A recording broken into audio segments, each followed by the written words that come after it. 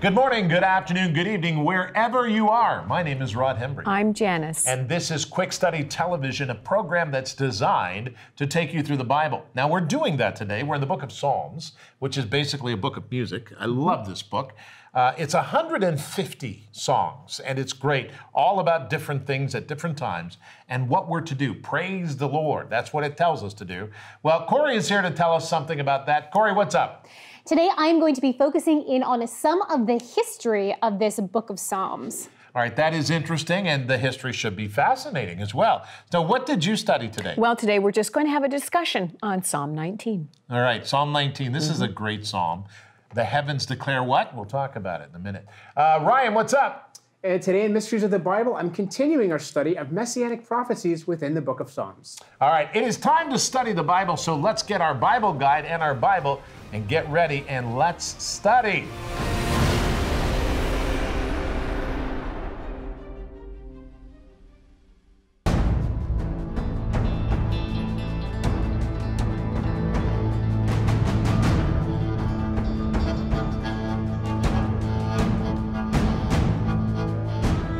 Now, because the book of Psalms is a very literary book, it is full of poetry and ancient music lyrics, we don't often associate history with this type of writing and this type of literature. However, the book of Psalms does have a really interesting and diverse history and authorship to it. So today, you and I are going to focus on that.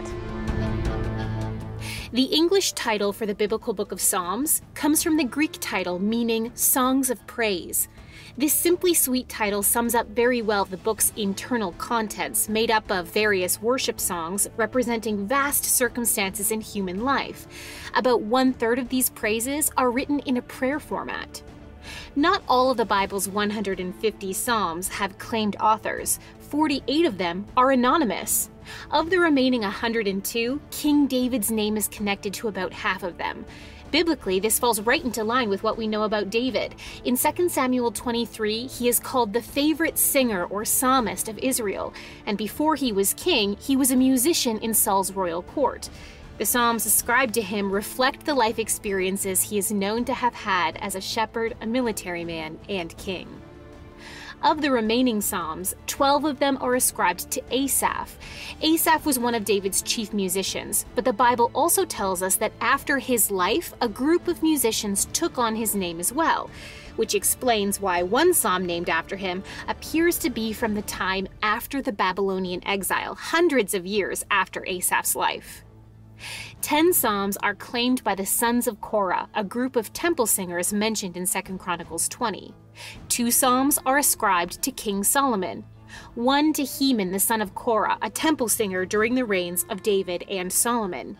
He is called a seer, one who prophesied using musical instruments. 1 psalm is credited to Ethan, a man also mentioned as a temple singer. And surprisingly, 1 psalm is ascribed to Moses.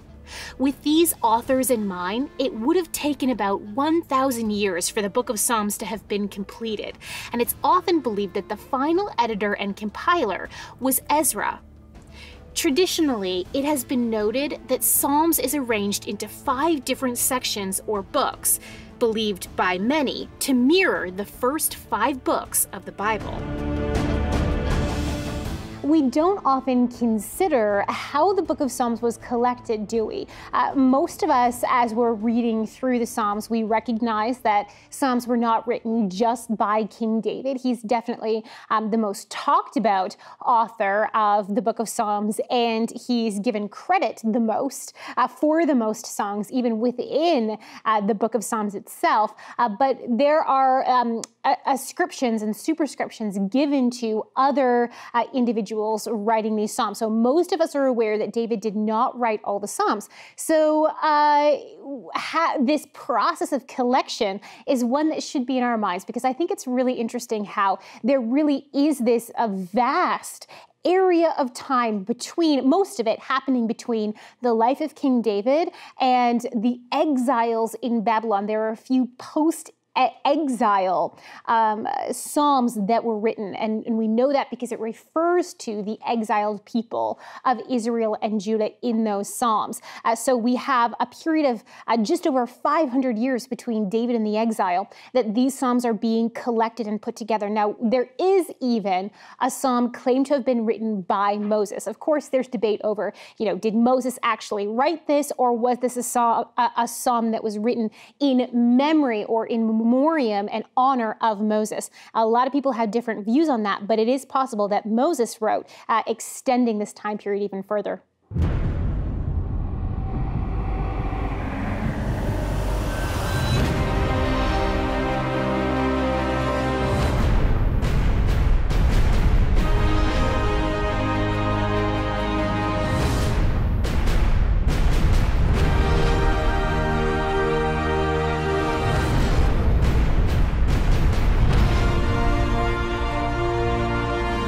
The heavens declare the glory of God is how Psalm 19 begins its song. The sky is a tapestry of beautiful stories from the Bible. The Mizorith tells the story of redemption of God, embedded in the works of human history. Most of the world never truly sees this critical story. The late Dr. William Leask wrote in part, quote, "Is it not true that to the church is given holy honor of dispelling night, bringing back the human race to heaven by kindling everywhere the gospel light? Is it not true? The sky is majestically beautiful with the message of God." We need to remember that. When we work through Psalm 19, we begin to understand the way God does this.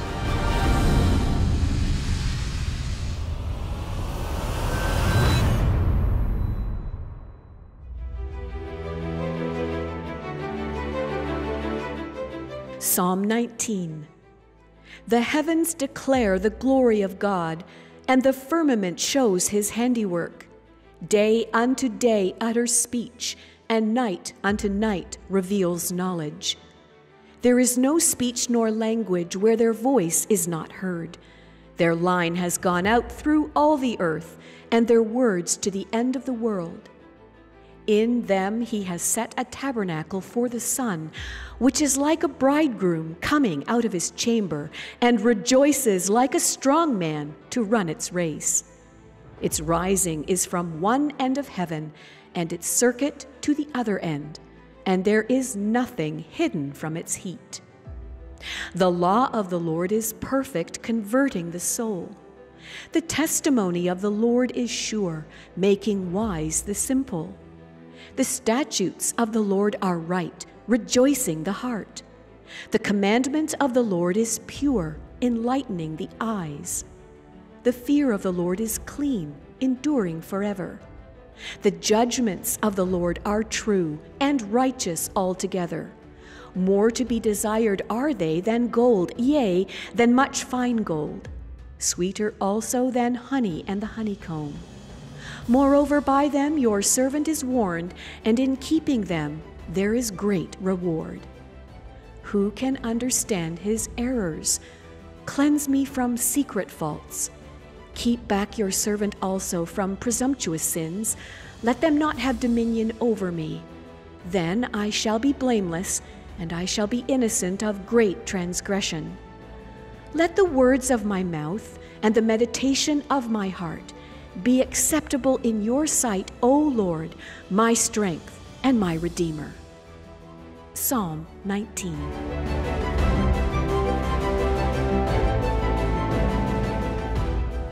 You know, it's interesting, the Mizorith is the sky, and that's a Hebrew word that explains that the sky is filled with constellations. Before, there was a corruption of that and a seeking after spirits for that. There was a story that is told, and that's something that we don't have time to go into.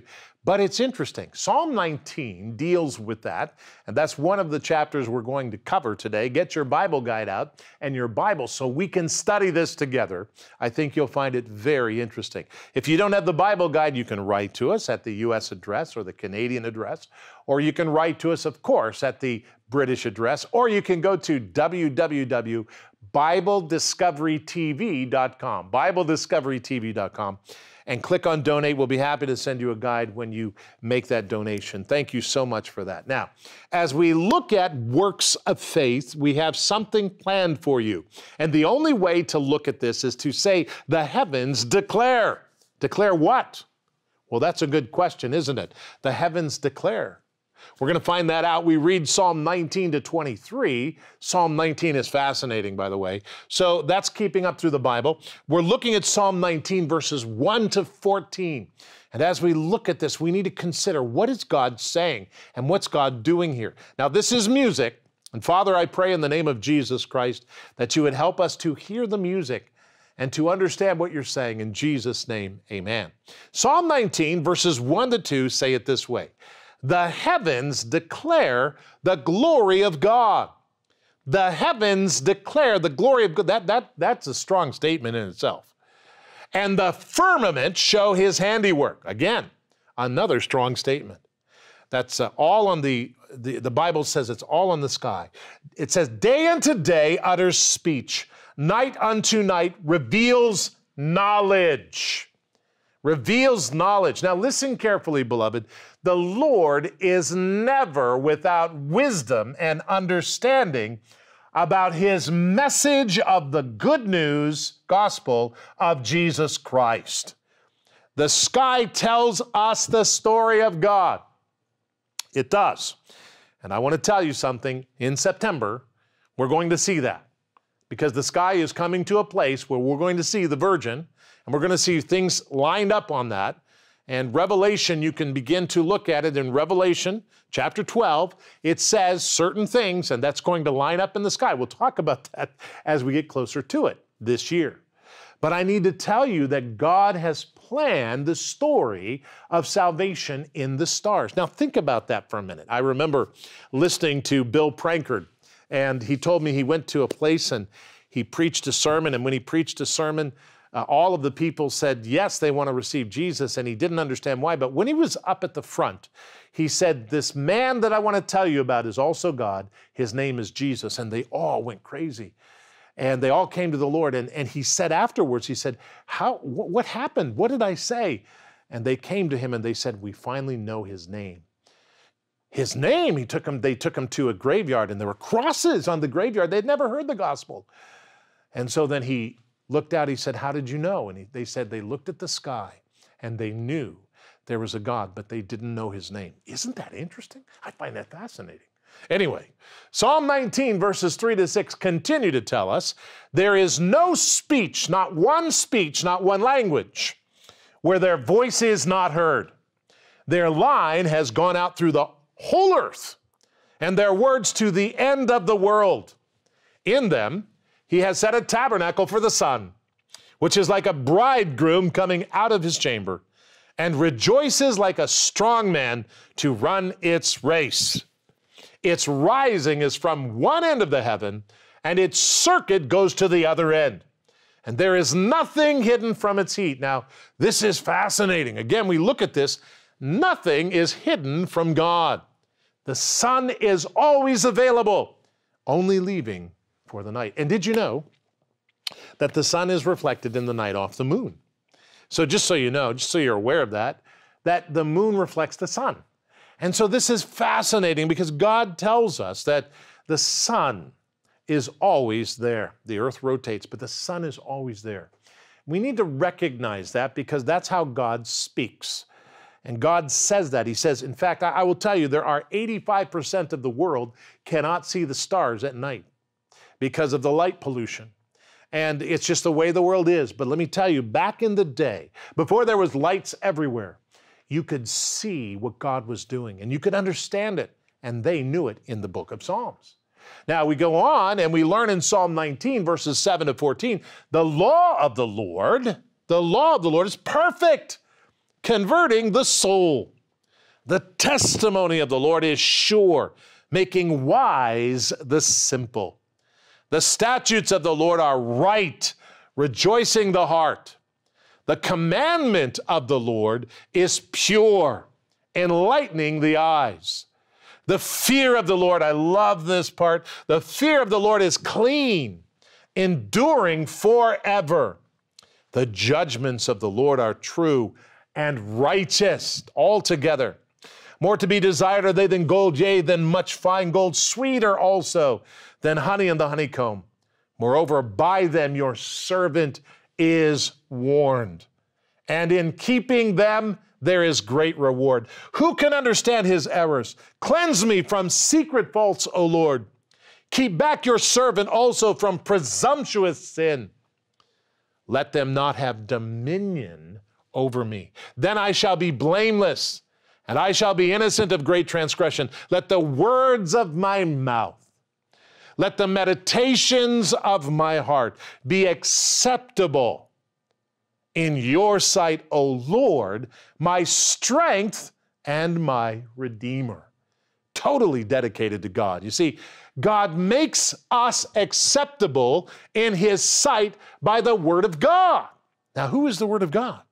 We must seek the heart of the Lord to truly know and understand what he desires from us. This is very important, so we understand that. Revelation 19 says that the name of the one who comes out of the sky to place judgment on the earth and to make straight his way and to let them know, his name is called, look it up for yourself, Revelation chapter 19. His name is called the Word of God. And he's on a white horse. I want to tell you something. I want to be behind him. And so we must remember that Jesus Christ and his personality are in the Bible.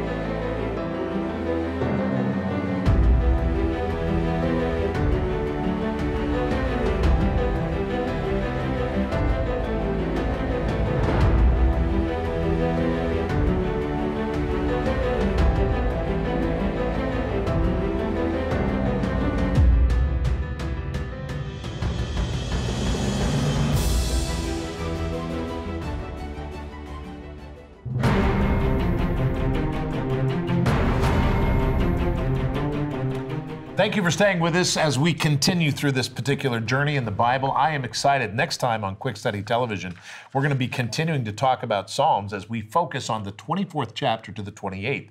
Most people, they figure, well, let's 23rd. That's the way the Lord is my shepherd, I shall not want. But the 24th chapter is amazing, and it's beautiful. We'll talk about that and more next time on Quick Study Television. Right now, here's Ryan. Ryan, what's up? Well, last Monday we explored Psalm chapter 2's messianic prophecies, and today we study Psalm chapter 16. Now, this is an amazing passage of Scripture where the Messiah himself is speaking through the psalmist. Let's explore.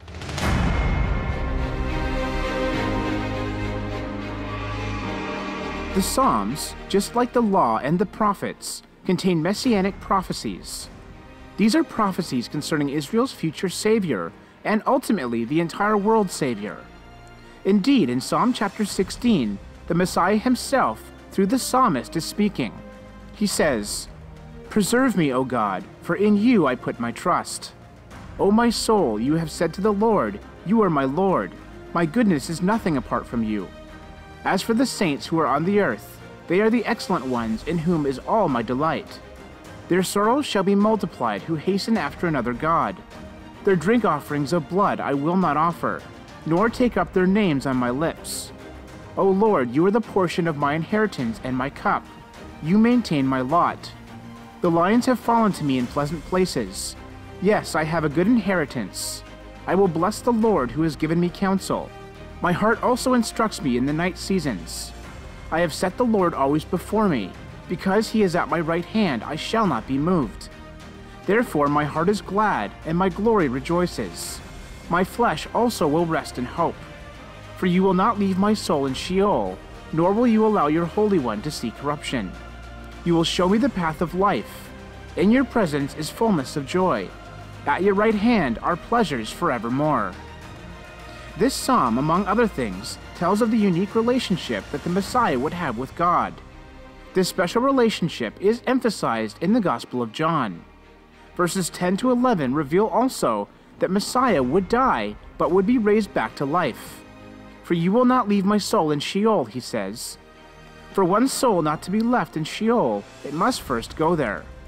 You will not allow your Holy One to see corruption, he continues. You will show me the path of life.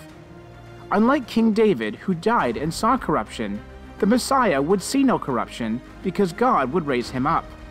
So Psalm chapter 16 teaches that the Messiah would have a unique relationship with God, that he would die and would rise again.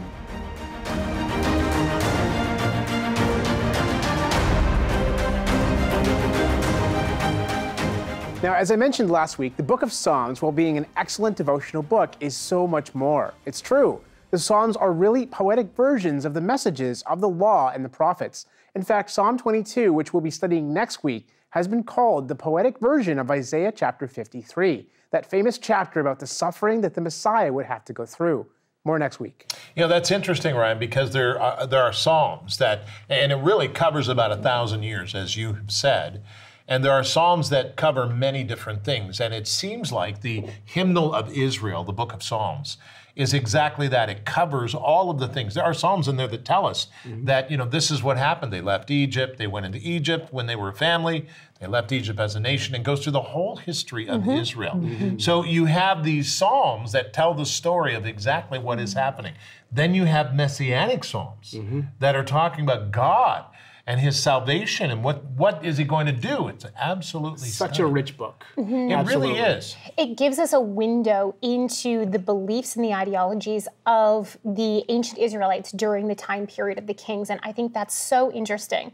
I mean, we even get to see their phraseology, if you will. We get to see, you know, there are certain phrases that are repeated in many different psalms that aren't from the same author. So we get to see kind of the language of their religious life, of their spiritual life even. You know, poetry and song lyrics have a really interesting way of opening that window into the human element of a culture. And we see that especially in the historical Psalms, and even in some of the prophetic Psalms, where, you know, they're trying to pass on through music and successfully passing on.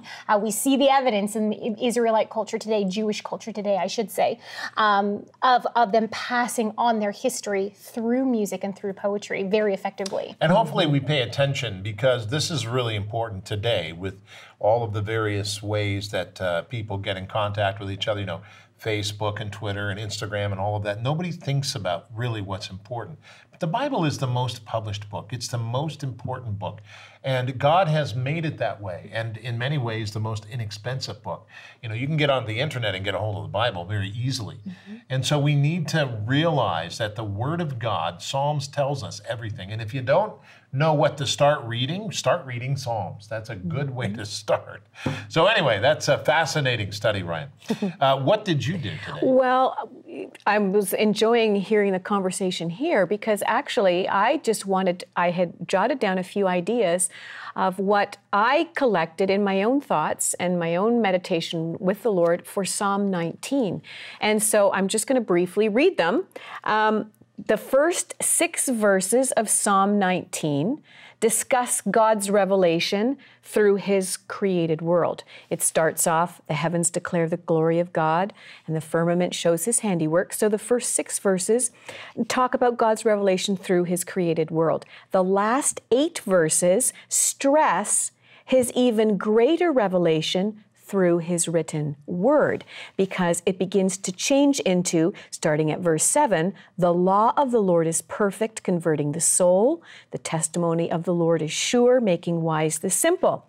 So, the last 8 verses stress his even greater revelation through his written word. The world of the Lord is imperfect in its bondage to the curse of sin, which condemns the souls of men. When God first created the world, it was perfect. He said it was very good, but because of sin, we were put under the curse. So the world of the Lord is now imperfect in its bondage to the curse of sin, which condemns the soul of men, but the word of the Lord is perfect, converting our souls. What natural revelation only promises, written revelation accomplishes. What natural revelation only promises, written revelation accomplishes. The final verse, verse 14, let the words of my mouth and the meditation of my heart be acceptable in your sight, O Lord, my strength and my Redeemer, is a beautiful prayer that recognizes the necessary relationship between the thoughts of our hearts and the words on our lips. If the word of God is the center of both, then both will be acceptable to the one who will be both Redeemer and strong refuge to our souls. What's important here is to recognize that our mouth and what we say has to be aligned with God's Spirit. With God. And it has to come from the heart. It's true. That's difficult because, Sure is. so many times we're loose with our mouth, But we need to really, as Christians, as people who follow God, we need to pay attention. It was David, too, that prayed, God, put a guard over my mouth. A lot of times I have to do that as well. So relatable from a man who lived 3,000 years ago. It's so amazing how we can be like, yes. Totally Human nature Me is too, God. the same. Absolutely. I mean, with everything with Facebook and Twitter and everything, people are talking. Right. Christians are talking. Even a fool is thought to be wise when he is silent. I've thought of that, too. Wow. Many That's times. very interesting. Proverbs. Let me tell you that we can say a lot of different things, and all of us are working on that. But one of the ways that we do that is we find that when we say to the Lord, when we say to God, Lord, be my Lord. There's a lot of people who know God, but they don't know him as Jesus Christ being their Lord. When we say, be my Lord, that means you're Lord of my mouth too. You're Lord of everything I say. And when you take that on, when you say, Lord, I need you to help me, and then you do that, God does help you. Now, I want to pray for the people who are struggling with what they say. Father, in Jesus' name, I understand this struggle more than most. And I pray, Father, in the name of Jesus Christ, by the power of the Holy Spirit, that you would help us to get control over what we type and what we say. In the name of Jesus Christ, amen.